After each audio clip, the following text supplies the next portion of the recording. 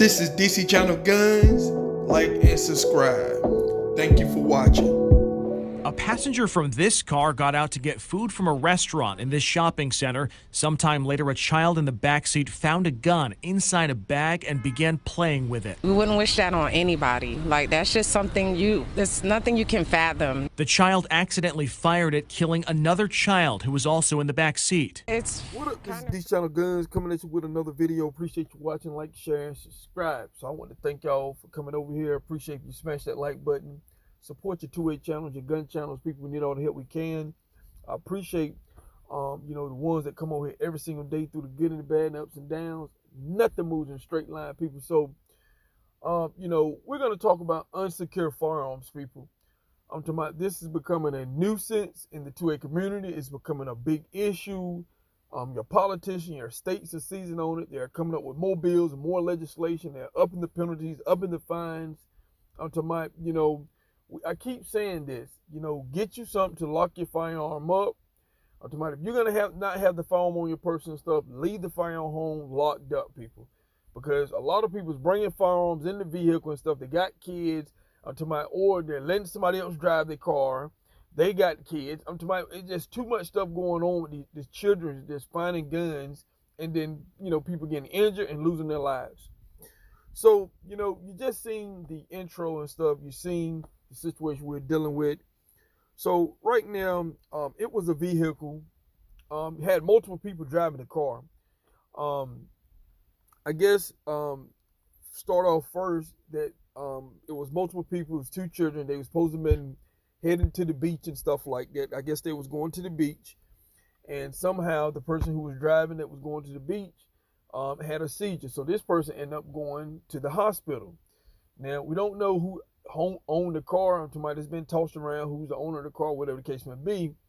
But now this person went to the hospital, had the seizure that was driving. Now, someone came to pick up the vehicle. Now, the people who went to the beach, they were still, left behind. So obviously the two kids were still in the car, and somebody else, I guess they was driving or whatever the case may be. Well, at the end of the day, the person, they went and took some people to the hospital where the person had the seizure.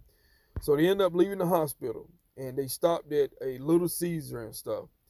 Now, when they stopped at the Little Caesars, the person that was in the front passenger seat went inside to get a pizza, leaving the two children in the back seat and one person in the driver's seat. Now, the person in the driver's seat was waiting for the passenger to return from the pizza shop when they heard a loud gunshot from behind smoke in the smoke-filled car. So smoke was in the car after the shot was fired.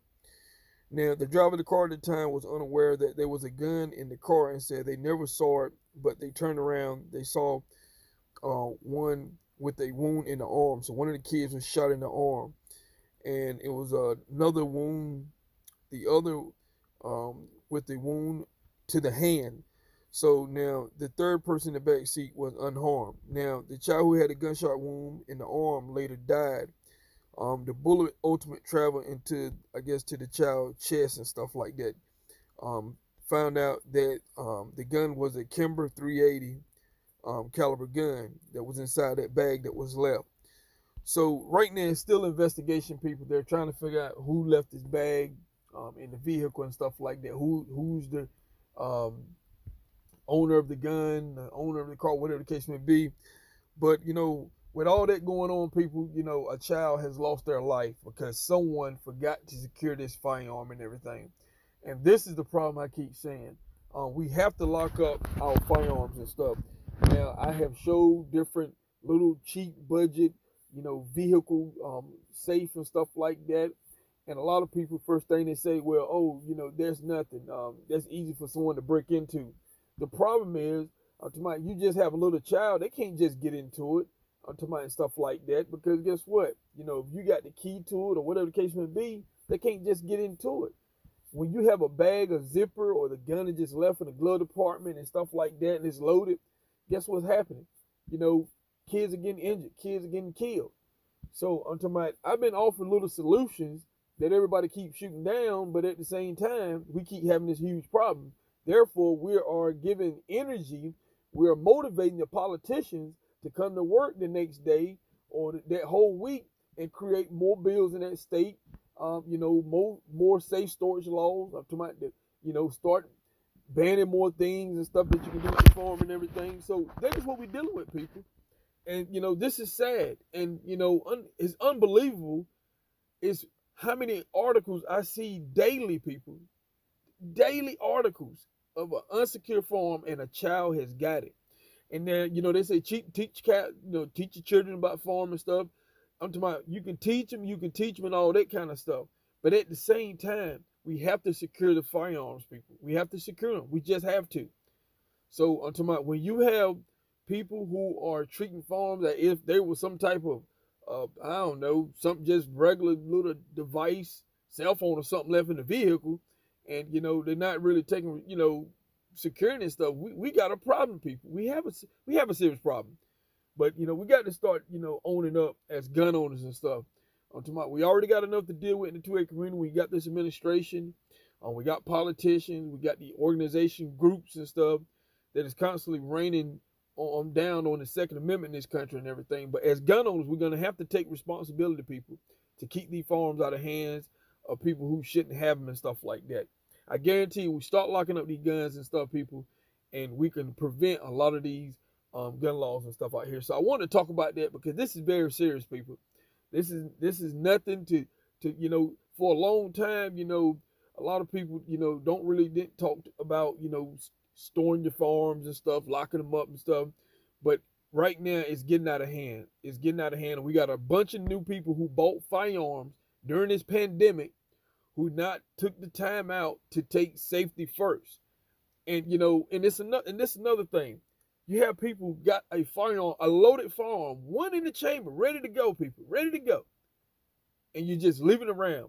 And the first thing these kids are doing are pulling the trigger and a round goes off.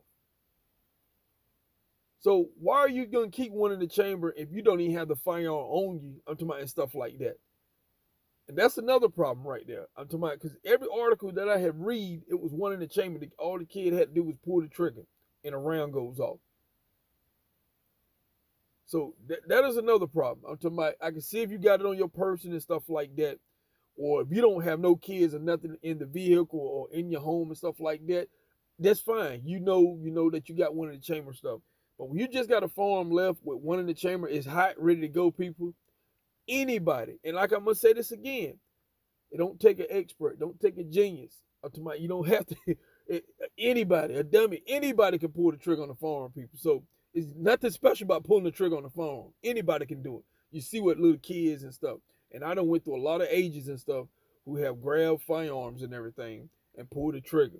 So with that said, people, lock your guns and stuff up so we can start some of these laws. So this is DC Channel Guns, and I'll catch you on the next one. This is DC Channel Guns. Like and subscribe. Thank you for watching.